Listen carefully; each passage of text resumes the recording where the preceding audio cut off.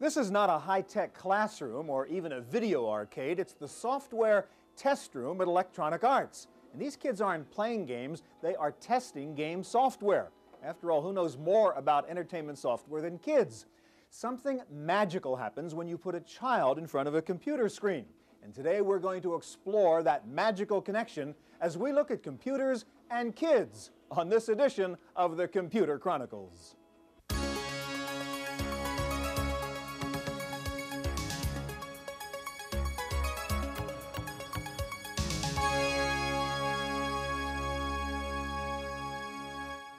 Computer Chronicles has been made possible in part by PC Connection and Mac Connection, mail-order software and hardware peripherals for the PC and the Macintosh, and the Software Publishers Association, providers of educational materials to help manage software.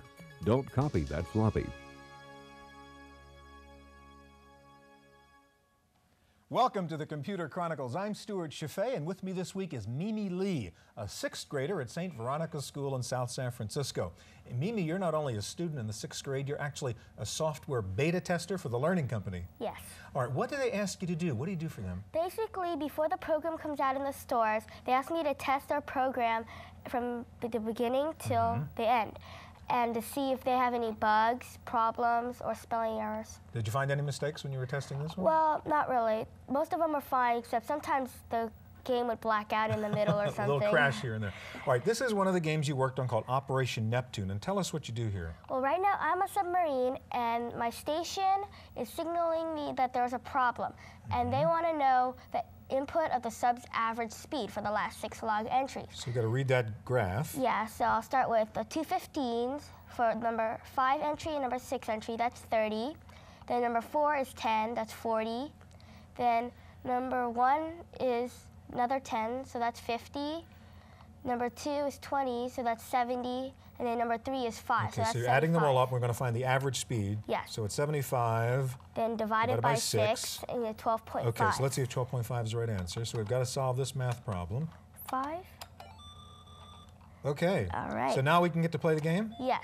And what are we doing here? I'm that orange submarine on the screen, and I have to try to... Those little bad fishy guys are going to attack you? Yes. I try not to get hit. Uh-oh, just like you did there. Yeah, I lose energy and oxygen when I get hit. Yeah, so basically, I try to get through everything without getting hit.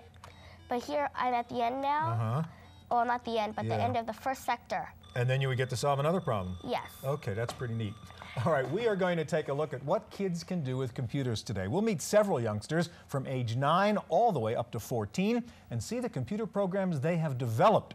Now, if you think kids and computers means Apple IIs in a classroom with 1980s software, think again. We're going to begin with a visit to one middle school that's running a national bulletin board for science students. These students at Foothill Middle School in Walnut Creek, California, are sharing their experimental data with other students around the country via the National Geographic Kids Network, a computer bulletin board created by and for science students.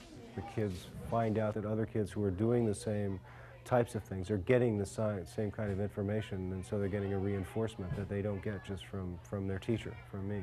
The 6th graders in Mr. Parrish's class are studying water pollution. These 8th grade students are doing an experiment on temperature measurement using a collection of HyperCard stacks called the eLab, or the Electronic Laboratory Notebook.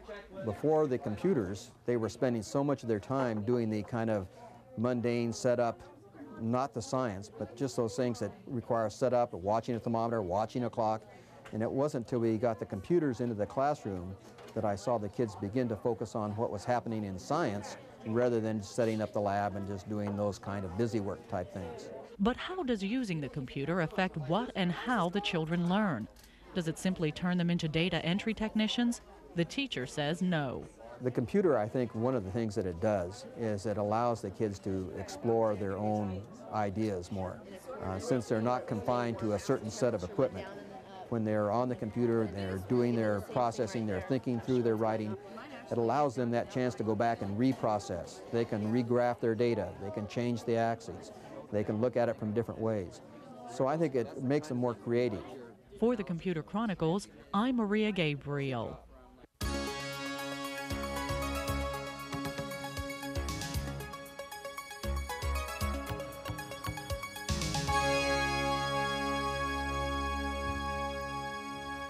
Even children still in elementary school are developing innovative software. Here to show us their programs, our fourth grader, Stephanie Grush. And you're how old, Stephanie? 9. Okay, and also with us, Kimiko Sakuma, and you are in what grade? 6. And how old? 11. 11 years old. And also with me over here is Greg Olszewski. And Greg, you're in 5th grade, and how old? 11. Okay, so we've got 9, 11, and 11 here. All right, I want to ask each of you, before you show me your software, Stephanie, what is it about computers that you find so interesting? I mean, why do you spend your time playing with computers? I like the kinds of things that you can make them do, and sometimes I like years later to come to my stack and look at it and Years later. When I've forgotten what it is all about. And how about you, Kimiko? Why do you like to play with computers? Well, there's so much information in a computer, and every day you learn something new, so it's like a new adventure for you to take. Sounds pretty good to me. And Greg, what would your answer be? I enjoy programming games on the computer that I play afterwards. So you like to play the games you've written yourself? Yes. Not depend on all these other professional guys to write all these games for you. All right, Stephanie, I want to go back to you, and you wrote a stack in HyperCard, and I want you to show it to us and tell us what it does. Well, Go ahead. this is the First Light Times Table stack. And Uh-huh. so when you open it up, it says, "Welcome to First Light Times Tables. Click on the teacher to begin." Okay. So I'll click on the teacher. It's labeled teacher. Okay, so what's this? This is the teacher card. You see it has a white background. And it And quizzes you. these examples we have to do, like 5 times 2? Yeah, for instance, if I do 5 times 2, Okay. put in 10, We say and okay. say, okay. Right. It says right. Okay. And now, if you get one wrong, Okay, 4 times 2, that's pretty wrong. yeah, and Wrong. sorry, that's wrong. Okay. And it'll give you a chance to say, what is it? And so I'll click on that button, and it says 8. Ah, so it tells you what the right answer is. Okay. If you want to know.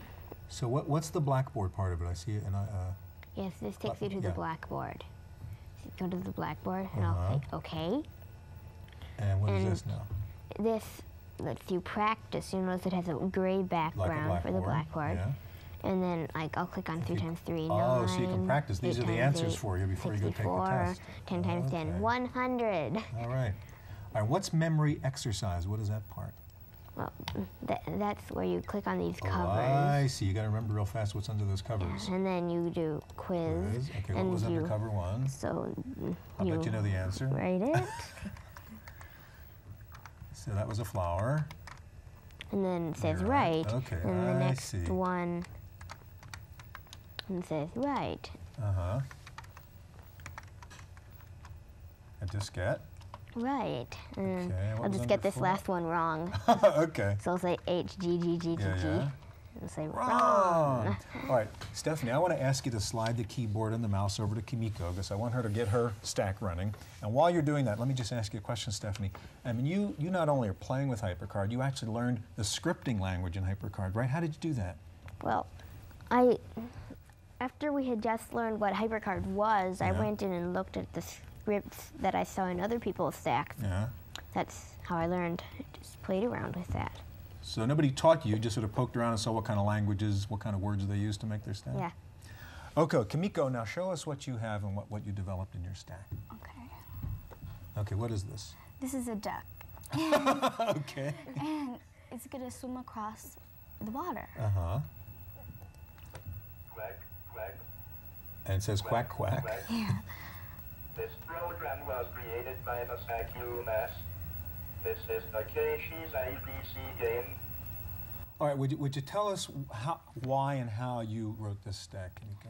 Well, I did this stack because I got interested from one of my mom's friends, Uh-huh.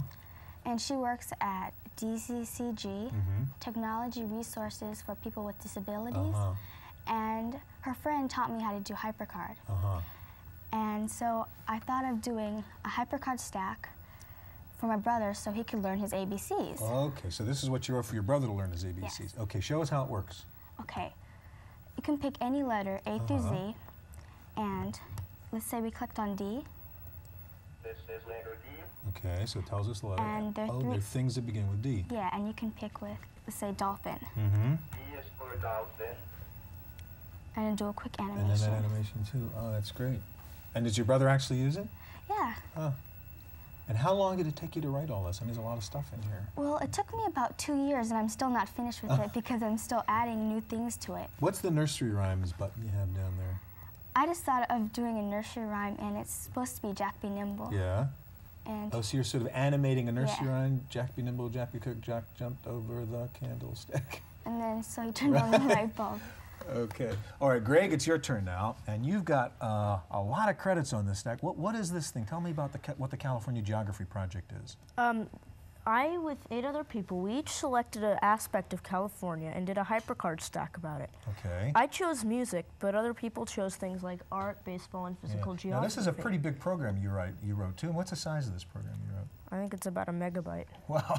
Okay, so show us how it works. Well, I looked up each group I could find in the Encyclopedia of Rock and Roll, and then I classified them by city. So these are where the different cities in California where these groups came from. So you had Grateful Dead. The Grateful Dead. And if you click on Grateful Dead, what happens? It takes me to a screen of them. And using the Mac recorder, I recorded a clip of music. Wow.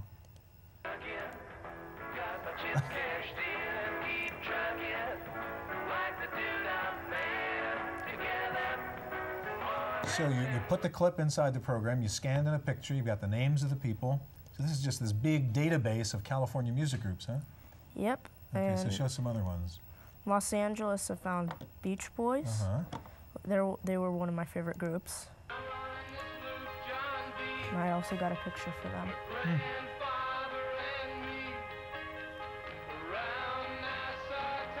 All right, now Greg, do you only play around with the Mac and work in HyperCard, or do you work with other? I also work on the IBM a lot. Oh yeah?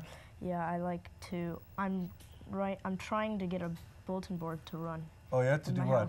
To have people call and download software and play games, but it's not working quite yet. You going to run your own computer company when you grow up? If I'm lucky. Right. Okay. All right. Thank you all, Stephanie and Kamiko and Greg. All right, while grown-ups are still trying to define multimedia, some middle school students in Hillsborough, California are using multimedia to develop classroom materials. These 7th and 8th grade students are using computers in class as part of their television arts curriculum. Before computers, it was unlikely that a middle school could afford the technology to run its own TV studio. But with low-cost Apple IIs and Macs, this class is now running a complete Super VHS studio and post-production center. The goal of our program is that, one, students come out of here with a real awareness of the video world, that it sort of demystifies the process of visuals and text. And secondly, that students gain a little bit more of a critical eye, that when they look at something on television, they know it's not just magic. No thanks, I'll just stay home and do my homework or something. The students use the older Apple IIs as word processors for their scripts. They shoot material on standard VHS camcorders, and then they edit the tapes using a Macintosh 2 SI as a controller. The students here at Crocker School not only shoot and edit, but also create their own titles and animations on the computer using software like Macromind Director. Students love the computers. I find that as soon as I turn on the animation program, the students go right there and forget about shooting. Same with computers in our classrooms. If there's one computer in the classroom, it just doesn't seem to be enough. The class plans to eventually produce programs that will air on the local cable access channel. But the teacher says the real point in the multimedia class is to teach students to be critical thinkers and intelligent viewers. For the Computer Chronicles, I'm Maria Gabriel.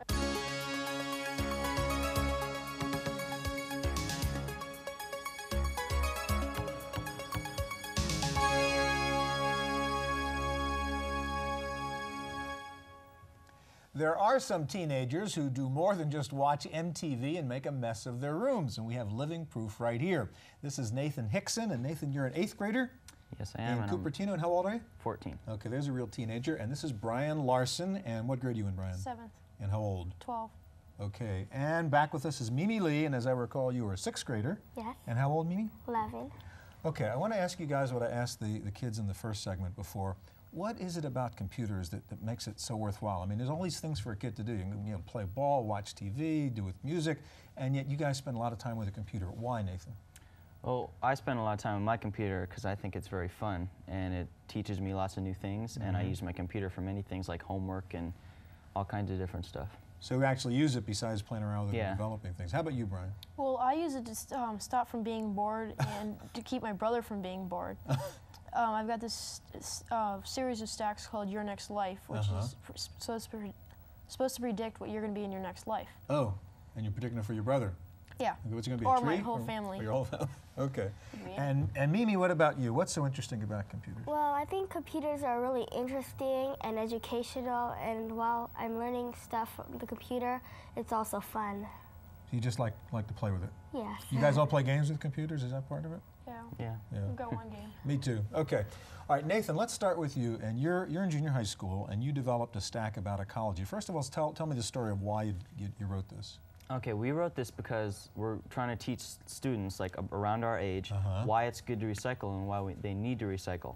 And it's basically just trying to encourage us to recycle. Okay. And it's directed actually towards all age groups, but mainly to our age group. All right, so this was part of a school project, right? Yeah. All right, show us then how your program works. Okay, how it works is it's just a HyperCard stack, and it's got a basic outline. And as an example, we'll go to aluminum. And we got these pictures. They were scanned in with a scanner. A bunch of aluminum cans, and then you had your choices on the right there. And then there's 4 choices. Tell me about it. It tells you about aluminum, and it just goes through a description of aluminum, how it's mined, why is it easier to recycle it, and then you can go to what's the problem. And in what's the problem, it tells why we need to recycle it, because if we don't recycle it, there's going to be lots of problems. And it just gives a whole bunch of facts about why we need to recycle aluminum. Right. And then under who cares, there's companies that care about aluminum. They want you to recycle it, and they help you and all kinds of stuff. And then you can add that to your resource list at the end of the stack, and then go back to aluminum, and then let's recycle.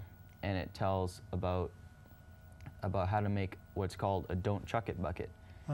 And you click on step 1, and it goes through, you can click on each step, and it tells you how to make the bucket. And then, as another example, we'll go to glass, and it has another picture. And you can go to the 4 choices again. We'll go to who cares again, and there's more different resources. Add it to your list, and go back to glass.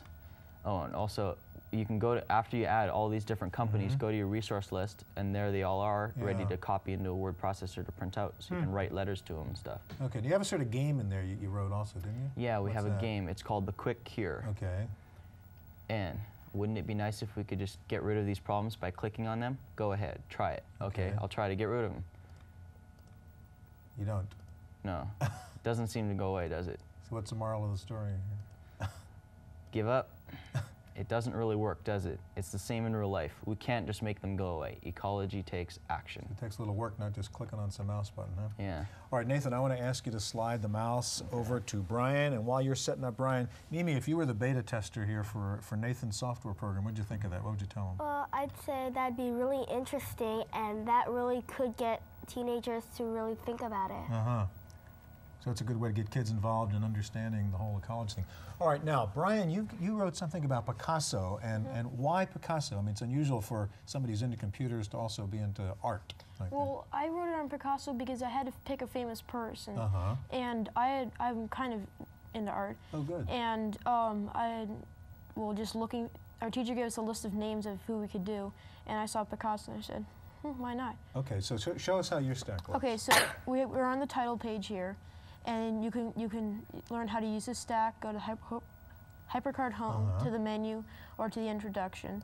And we'll go to the introduction, and the introduction just tells basically about Picasso. And then you go to the menu, and from the menu you can pick a topic to go to. And then here we'll just pick Cubism. And then here's a scanned-in image which I scanned in, and it tells a little bit about his Cubism period. Here's some more pictures. And here's another picture, and you can pick after you're done with all this. So you scanned all these in? Yeah. And then you can pick where you want to go from here, but I'm going to go to the menu. And then once you're in the menu, you can pick different places. And I'm going to Special Reports. Okay, and this is 3 musicians, and that's one of the paintings Picasso did. He's got 2 of them. This is another version. And then this is Guernica, which he painted after news of the Germans bombing the town of Guernica. And you can see all the violence in there.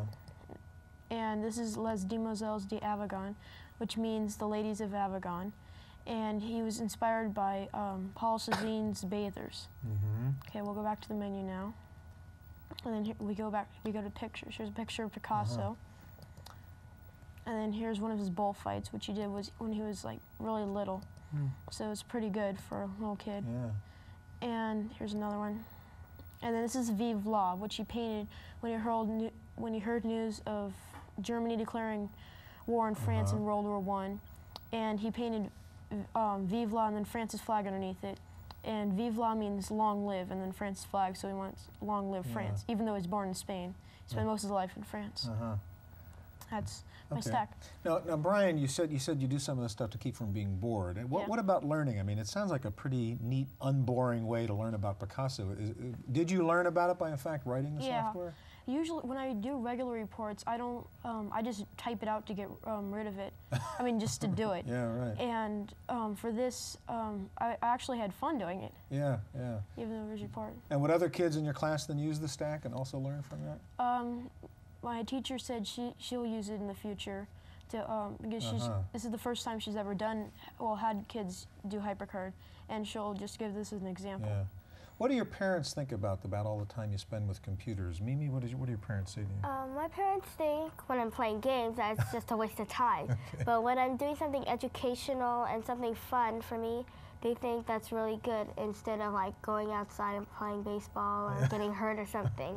It's much safer and it's more fun and educational. What about your house, Nathan? Well, my parents think I spend too much time on the computer, but I don't really think so.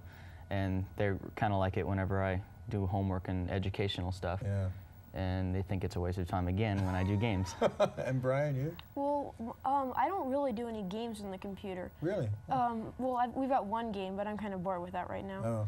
And but right now I'm just making this game for my brother because I was bored with the other game, and so is he. And I can't get on the computer because it's tax time, and my dad's doing the taxes are on his computer, so I'm not getting much time on it. All right, you'll be getting your computer back soon, I'm sure of that, Brian. Nathan and Brian and Mimi, thank you all very much for being here. That is our look at computers and kids. Stay tuned now for this week's Computer News on Random Access.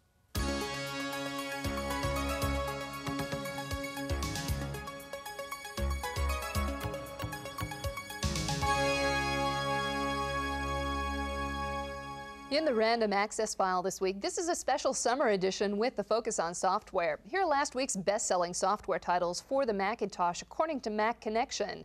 Managing Your Money is #1, followed by After Dark 2.0, the Excel 4.0 upgrade, Norton Utilities, and Auto Doubler. Rounding out the top 10 are After Dark and the More After Dark bundle, the System 7 upgrade, Quicken, and the Word 5.0 upgrade, and Disk Doubler. Next up, Paul Schindler and our summer software review. Instead of our usual software, let's take a look at a piece of hardware that makes color software look good, the Toshiba 4400. It only weighs 7 pounds, much less than previous color notebook computers. Note there's no power cord. This machine runs for up to 3 hours on its battery. Until now, your choice was poor color and batteries or good color and an AC cord. Now you can get good color and battery operation. Finally, get a load of this color. It may be hard to tell at home, but this is terrific color, better than many desktop machines. The Toshiba T4400 SXC is a pricey $8,000, but if you need 256 colors to make your point portably, it's the best way to go. It can replace your desktop machine. It comes from Toshiba America in Irvine, California. For the Computer Chronicles, I'm Paul Schindler. That's it for this week's Computer Chronicles. I'm Janelle Stelson. Computer Chronicles has been made possible in part by PC Connection at Mac Connection, mail-order software and hardware peripherals for the PC and the Macintosh, and the Software Publishers Association, providers of educational materials to help manage software.